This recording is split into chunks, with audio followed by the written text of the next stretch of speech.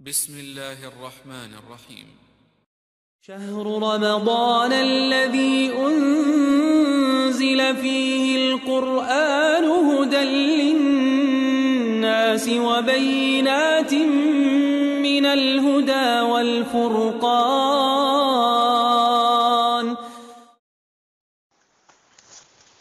وعليكم السلام ورحمة الله وبركاته. সম্মানিত দিনী ভাই মঈনুদ্দিন, আপনি প্রশ্ন করেছেন যে জিহাদের সঠিক ব্যাখ্যা কি, আর জিহাদ মুসলমানদের উপর কখন ফরজ হয়, আর কাশ্মীরে যে জিহাদ করছে এটা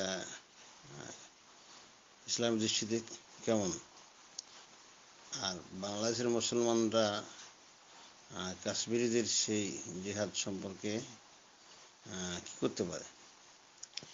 বেশ কিছু প্রশ্ন ভাই, আপনাকে প্রশ্ন করার জন্য ধন্যবাদ। আর আপনার প্রশ্নের উত্তরে বলা যাবে আবিল্লাহি তাওফিক, আলহামদুলিল্লাহ ওয়া সালাতু ওয়া সালামু আলা রাসূলিল্লাহ ওয়া আলা আলিহি ওয়া আসহাবিহি আজমাইন ওয়া মান তাবিআহুম বিইহসান ইলা ইয়াউমিদ্দিন ওয়া বা'দ। ভাই, আপনার প্রশ্নের উত্তর দেওয়ার আগে বা মূল উত্তরে যাওয়ার আগে রাসূলুল্লাহ সাল্লাল্লাহু আলাইহি ওয়াসাল্লামের একটা হাদিসের কথা বলা যেতে পারে। সেটা হচ্ছে যে রব্বুল আলামিন আমাদেরকে ইসলাম দিয়েছেন। ইসলাম আমাদের মুক্তির জন্য দিয়েছেন, ইহকালীন এবং পরকালীন মুক্তি ও শান্তির জন্য দিয়েছেন ইসলাম। এবং ইসলাম পালন করা ভিতরে কষ্ট আছে, দুনিয়ার জীবনের দুঃখ আছে, বেদনা আছে,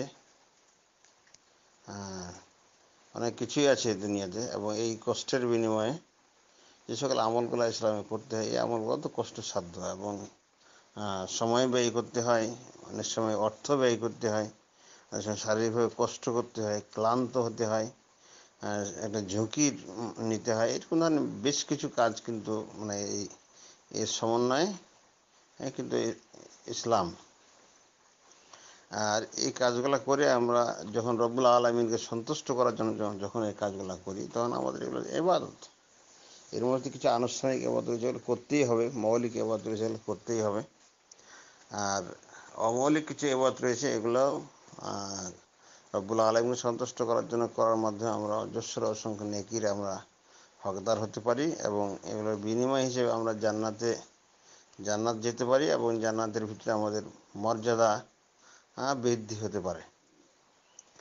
কিন্তু সুখের বিষয় হলো বা দুঃখের বিষয় হলো যে ইসলাম কিন্তু আসলে ওই যে বনী আল ইসলাম আলা খামস বলা হচ্ছে। আরও একটা হাদিস জিবরিলের ভিতরে যেটা এসেছে যে রাসূলুল্লাহ সাল্লাল্লাহু আলাইহি ওয়াসাল্লাম বলেন যে তাকে প্রশ্ন করা হলো, জিবরিল আলাইহিস সালাম প্রশ্ন করলেন যে ইয়া মুহাম্মদ আখবিরনি আল ইসলাম, হে মুহাম্মদ আমাকে ইসলাম সম্পর্কে একটু বলুন।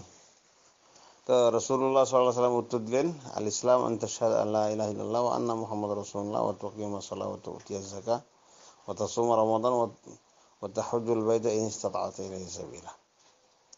ইসলাম হচ্ছে যে তুমি সাক্ষ্য দান করবে যে আল্লাহ ছাড়া কোনো সত্য ইলাহ নেই, আর মুহাম্মদ সাল্লাল্লাহু আলাইহি ওয়াসাল্লাম আল্লাহর রাসূল, আর সালাত প্রতিষ্ঠা করবে, যাকাত প্রদান করবে ধন সম্পদ থাকলে নিসাব পরিমাণ, আর বছর পূর্তি হলে, আর রমজান মাসে রোজা রাখবে, আর কাবা ঘরের হজ করবে যদি সামর্থ্য থাকে।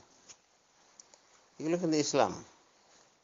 এগুলো যে ব্যক্তি করবে সেই ব্যক্তি হচ্ছে মুসলিম। সে ব্যক্তি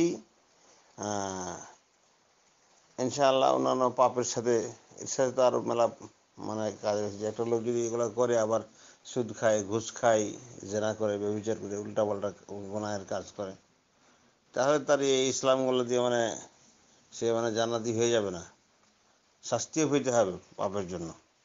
তবে এগুলো ইসলাম, এটা সুখের বিষয় যে এটা ইসলাম। তাহলে এখানে আমরা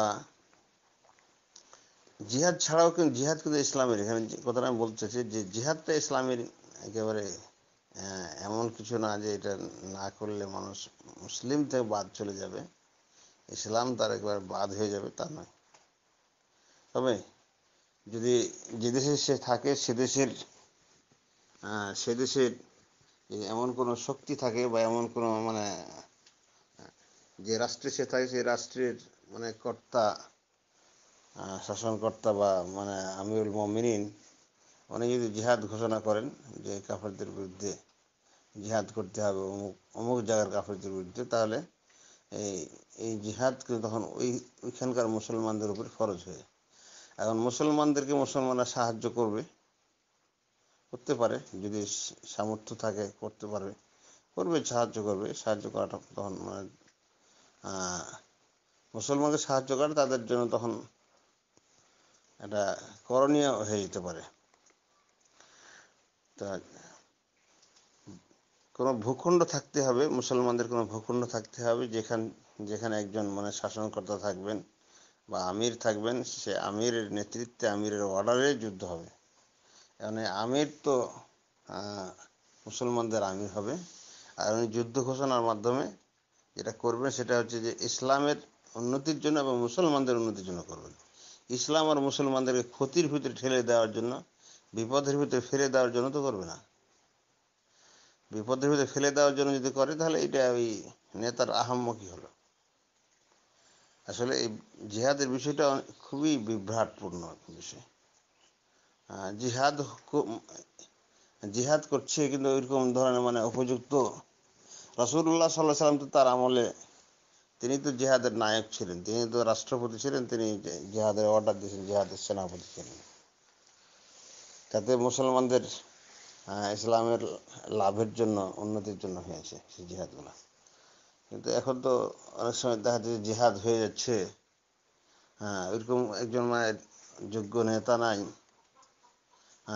কোনো ভূখণ্ড নাই যেখানে ওই মুসলমানরা আশ্রিত হবে, মুসলমানদের ছেলেমেয়েরা, মুসলমানদের শিশুরা, বৃদ্ধরা যারা নিরাপদে বসবাস করবে, অবস্থান করবে, এরকম ধরনের কোনো নাই। আর জিহাদ শুরু করে দিল, জিহাদ শুরু করে দিয়ে মানে এই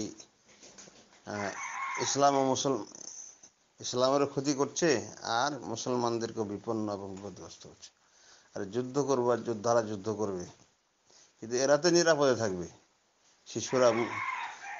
শিশুরা, নারীরা, বৃদ্ধরা এরা তো নিরাপদে থাকবে, এদের তো কোনো নিরাপত্তা নেই।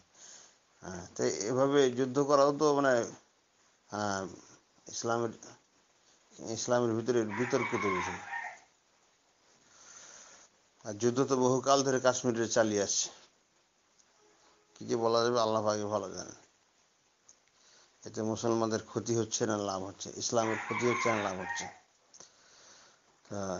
বিষয়টা আসলে জরিপ করা আমার পক্ষে সম্ভব নয়।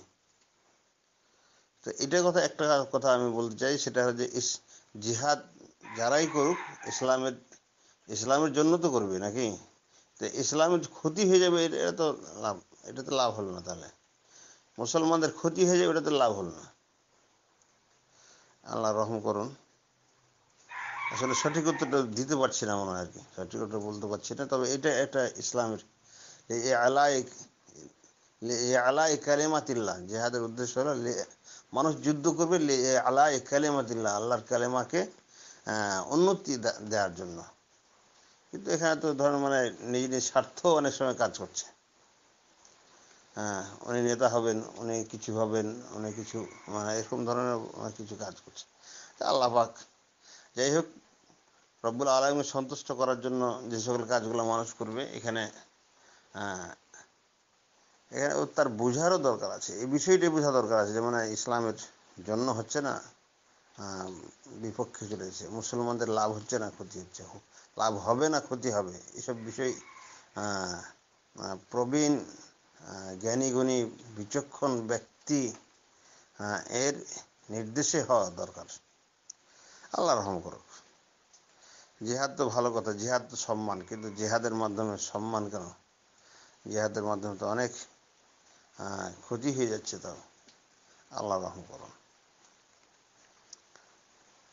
আল্লাহ আমাদেরকে মানে এই হিসাব কিতাবটা, আল্লাহ পাকের এই দিনকে উন্নত করার জন্য এই হিসাব কিতাবটা, অসম যুদ্ধ তো নাই।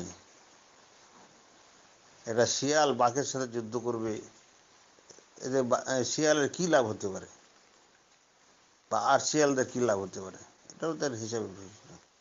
আল্লাহ পাক তো মক্কাতে জিহাদ ফরজ করেননি, মদিনায় জিহাদ ফরজ করেছিলেন, তাও পরে, মদিনা যাওয়ার পরে না, মদিনা যাওয়ার বেশ কিছুদিন পরে জিহাদ ফরজ করেছিলেন। আল্লাহ পাকই ভালো জানেন এসব জিহাদগুলা কি জন্য পরিচালিত হচ্ছে এবং কিভাবে কি হচ্ছে। আল্লাহ পাক অবশ্য তার বান্দাদেরকে তিনি সওয়াব দান করবেন, কিন্তু ভুলের জন্য তো ভুলের মাসুল দুনিয়া আখিরাতে হয়তো দুটোই হতে পারে। আল্লাহ পাক রহম করুন। আল্লাহ পাক আমাদেরকে সঠিকটা বুঝে ইসলামের জন্য এবং মুসলমানদের জন্য কাজ করার তৌফিক দান করুন। আমিন। হাযা ওয়া সাল্লাল্লাহু তাআলা আলা নবিয়িনা মুহাম্মাদিন ওয়া আলা আলিহি ওয়া সাহবিহি ওয়া সাল্লাম। আসসালামু আলাইকুম।